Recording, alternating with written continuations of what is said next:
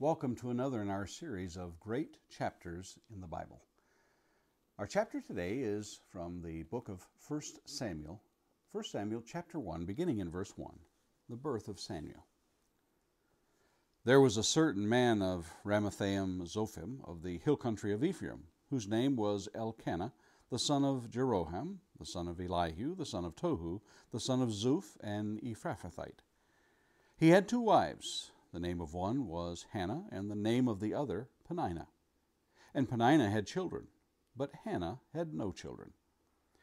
Now this man used to go up year by year from his city to worship and to sacrifice to the Lord of hosts at Shiloh, where the two sons of Eli, Hophni and Phinehas, were priests of the Lord. On the day when Elkanah sacrificed, he would give portions to Peninnah his wife and to all her sons and daughters. But to Hannah he gave a double portion, because he loved her, though the Lord had closed her womb. And her rival used to provoke her grievously to irritate her, because the Lord had closed her womb. So it went on year by year. As often as she went up to the house of the Lord, she used to provoke her. Therefore Hannah wept and would not eat. And Elkanah her husband said to her, "Hannah, why do you weep? And why do you not eat? And why is your heart sad? Am I not more to you than 10 sons?" After they had eaten and drunk in Shiloh, Hannah rose. Now Eli the priest was sitting on the seat beside the doorpost of the temple of the Lord. She was deeply distressed and prayed to the Lord and wept bitterly. And she vowed a vow and said, "O Lord of hosts, if you will indeed look on the affliction of your servant and remember me, and not forget your servant, but will give to your servant a son, then I will give him to the Lord all the days of his life, and no razor shall touch his head." As she continued praying before the Lord, Eli observed her mouth. Hannah was speaking in her heart, only her lips moved, and her voice was not heard. Therefore Eli took her to be a drunken woman. And Eli said to her, "How long will you go on being drunk? Put your wine away from you." But Hannah answered, "No, my Lord, I am a woman troubled in spirit. I have drunk neither wine nor strong drink, but I have been pouring out my soul before the Lord. Do not regard your servant as a worthless woman, for all along I have been speaking out of my great anxiety and vexation." Then Eli answered, "Go in peace, and the God of Israel grant your petition that you have made to him."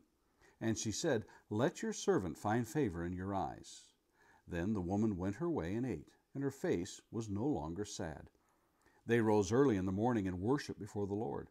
Then they went back to their house at Ramah. And Elkanah knew Hannah his wife, and the Lord remembered her. And in due time Hannah conceived and bore a son, and she called his name Samuel, for she said, "I have asked for him from the Lord." The man Elkanah and all his house went up to offer to the Lord the yearly sacrifice and to pay his vow. But Hannah did not go up, for she said to her husband, "As soon as the child is weaned, I will bring him, so that he may appear in the presence of the Lord and dwell there forever." Elkanah her husband said to her, "Do what seems best to you. Wait until you have weaned him. Only may the Lord establish his word." So the woman remained and nursed her son until she weaned him. And when she had weaned him, she took him up with her, along with a 3-year-old bull, an ephah of flour, and a skin of wine, and she brought him to the house of the Lord at Shiloh. And the child was young. Then they slaughtered the bull, and they brought the child to Eli.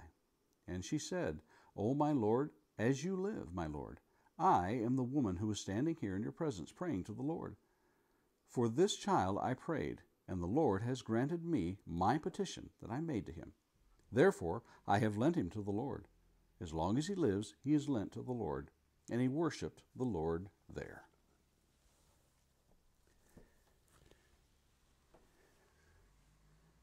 A man was put on the spot when he was asked about his wife's favorite flower.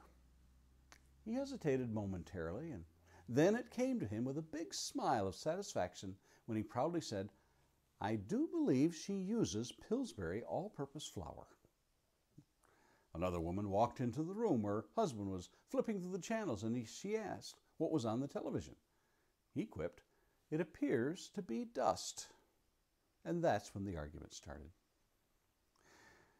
Another wife demanded that her husband take her out to someplace expensive. He drove her to the gas station and filled up the car with gas.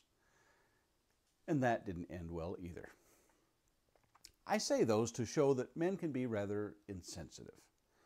In fact, they don't even know that they're being insensitive, and it makes it all the more worse.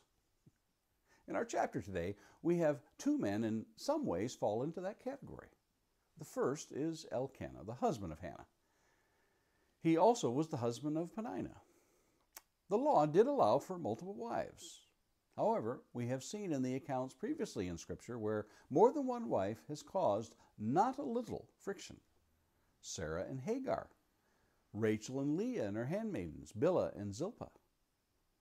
So Elkanah was within his right to take another wife, but he was not attentive enough to see the friction between Hannah and Peninnah. In typical fashion, he reacts, "Hannah, why do you weep?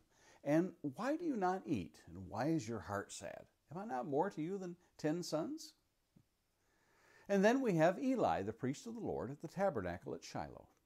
As he sees Hannah praying, he quickly concludes she is drunk, not realizing she was pouring her heart out to the Lord.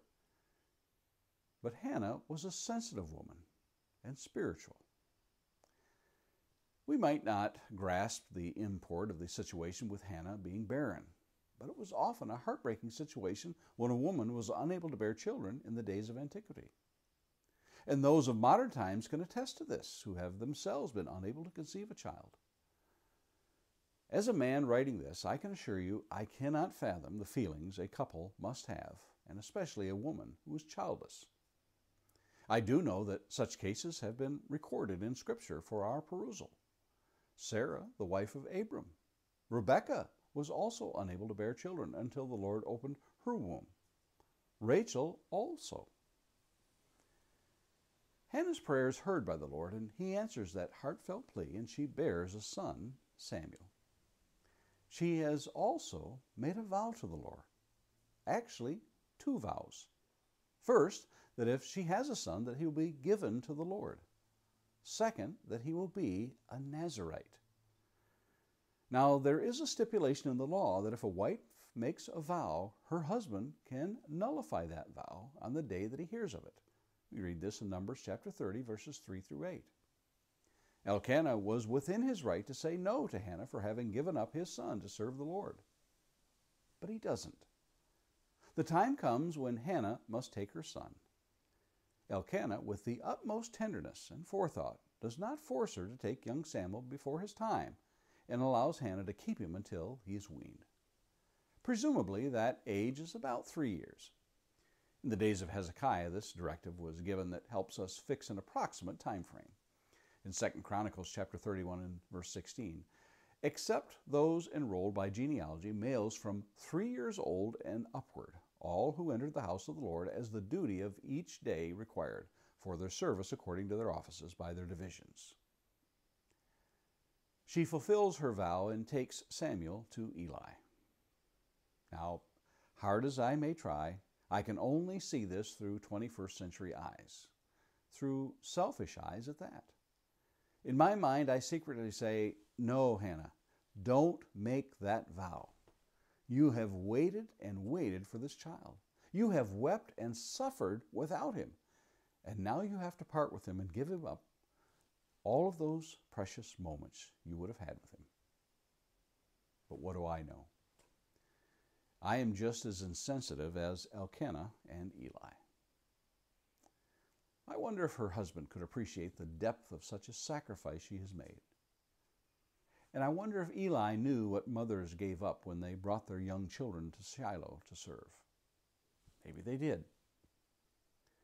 But one thing is for sure, God certainly knew. He knew long before he opened her womb the heart she had for the Lord. The writer of Hebrews would put forth a maxim that has always been true and always will be true. In Hebrews 13, verse 16, we read, "Do not neglect to do good and to share what you have, for such sacrifices are pleasing to God."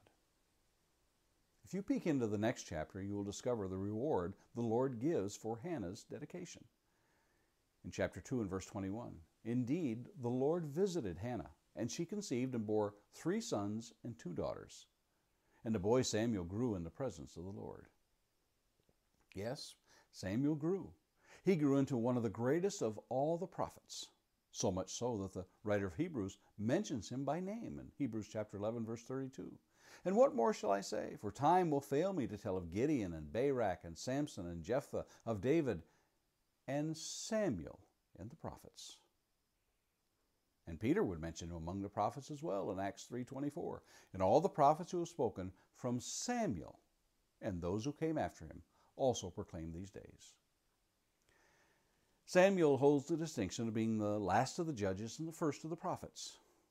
He would anoint 2 kings over Israel, Saul and David.